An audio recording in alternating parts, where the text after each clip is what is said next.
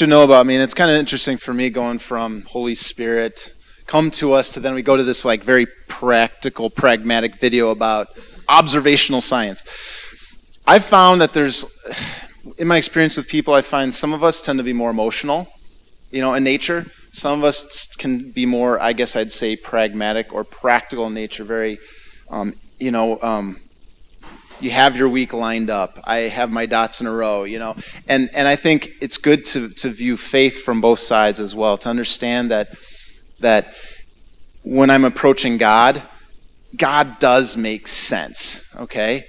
But as I approach God, I also have to understand how that God who makes sense actually applies to my life. And so I have a passion for sharing God, like introducing specifically Jesus to people.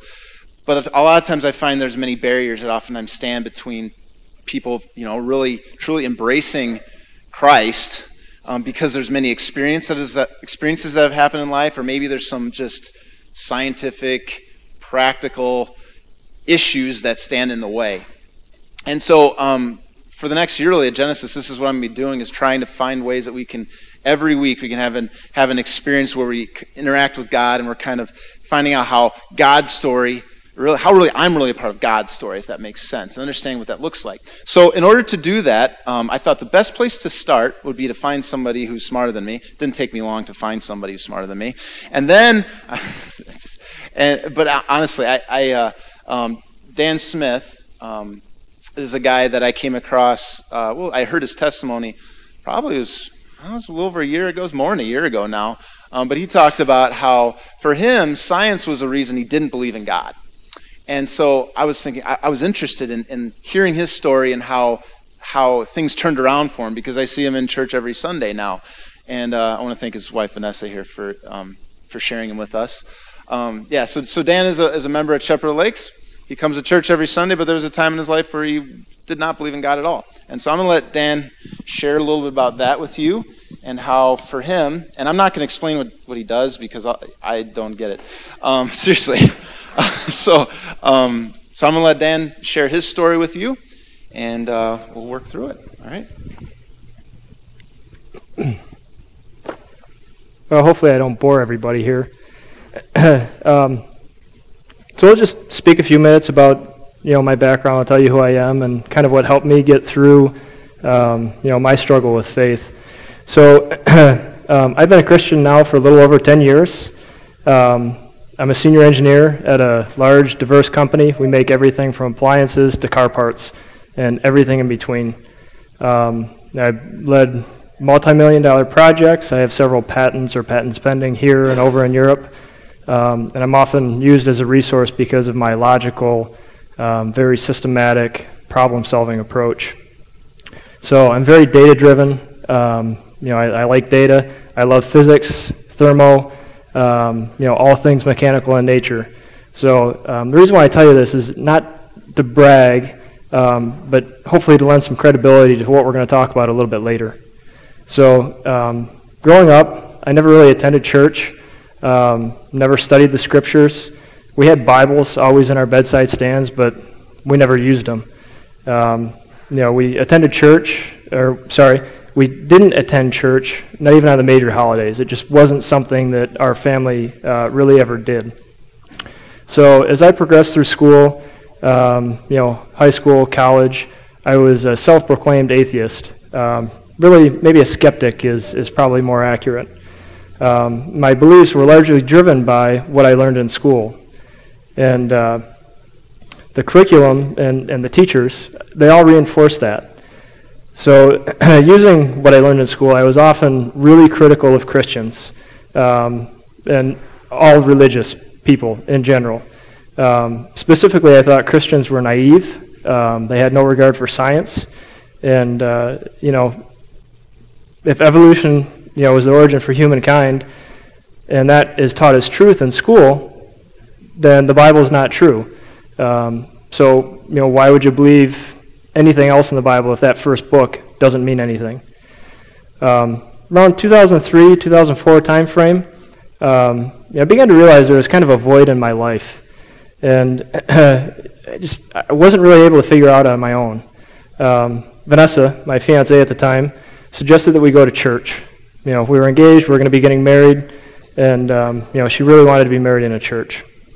We went a few Sundays, but it just really wasn't for me. I was always trying to find an excuse to get out of it. I'd rather go hunting or something like that. And then I had a good friend in college, and his dad, they worked on me as well, and they were pretty blunt. They just, hey, you need to accept this and go to church. And they were successful. They got me to go a few times, but it just didn't really stick. So when I started my career, there was a gentleman that I worked with. He was kind of a mentor. His name was Rob. He took an approach that really suited my way of thinking. He systematically and logically presented some facts and some arguments that really made me start thinking. So, for instance, we talked about how the first law of thermodynamics is true, then how did all of this come into existence? The first law of thermodynamics is basically one of the most basic laws that's taught in physics, thermochemistry. And if energy and matter can't be created or destroyed, only transformed, then does the theory taught in school really work? I realized that after many discussions with Rob and digging into some of those, that the Bible and science are really not at odds. So the way my mind works is it's hard to believe in something on faith alone. So show me the data, give me the facts, show me the evidence, and I'll make a decision. And I know there's a lot of like-minded individuals out there. I work with a lot of them, as an engineer, and I can tell you the data is there. In Matthew 7 through 8, he sums it up.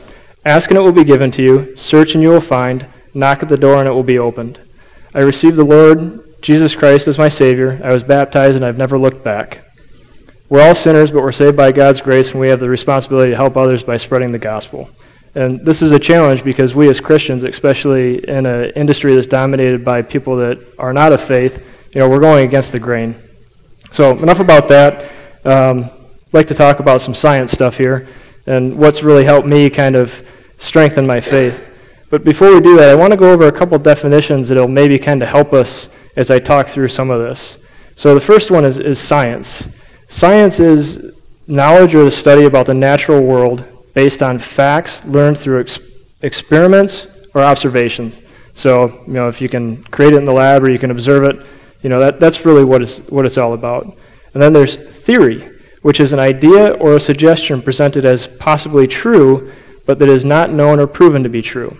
So evolution, for example, how humans came to be. That's a theory. It's not fact.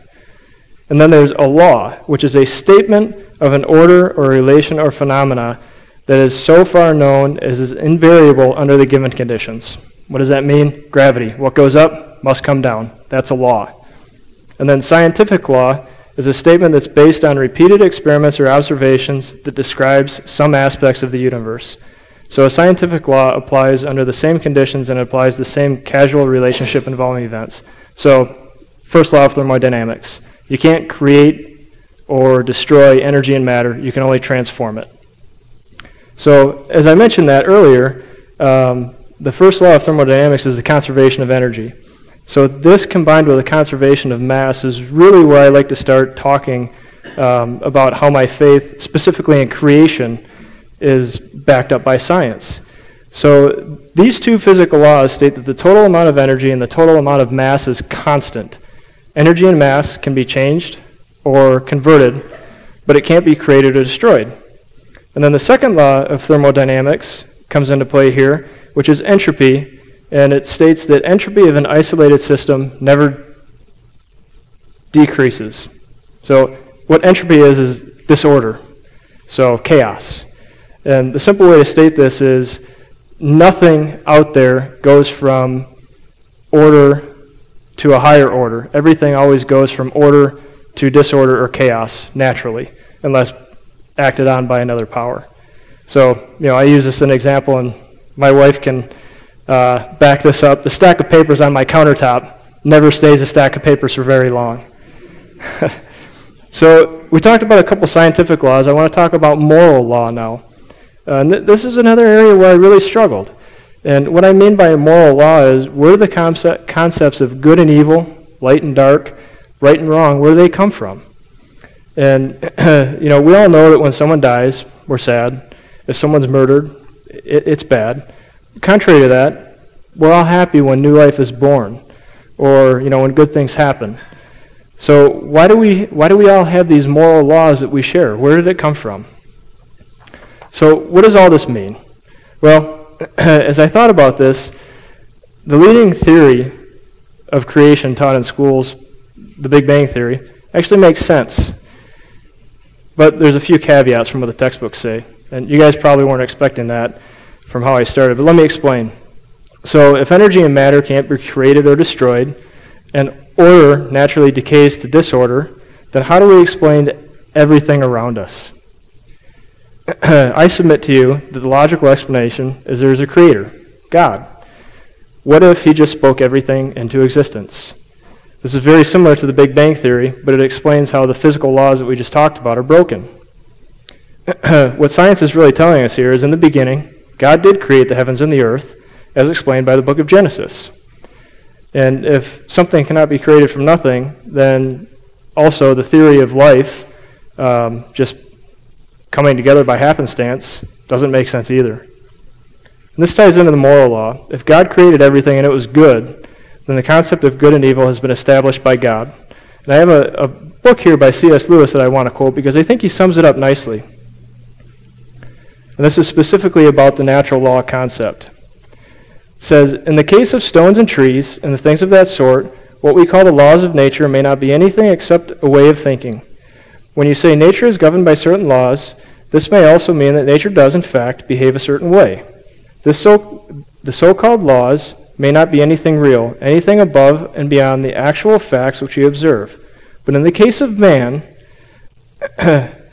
we saw that this will not do. The law of human nature, or of right and wrong, must be something above and beyond actual facts of human behavior.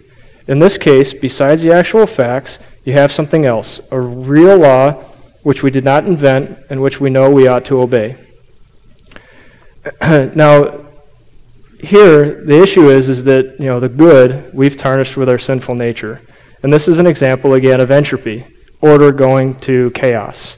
And again, another quote from C.S. Lewis here that I really, really like speaks about that. And he said, God created things which have free will. This means creatures which can go either wrong or right. Some people think they can imagine a creature which was free but had no possibility of going wrong. I cannot. If a thing is free to be good, it is also free to be bad. And if free will is what made evil possible, why then did God give them free will?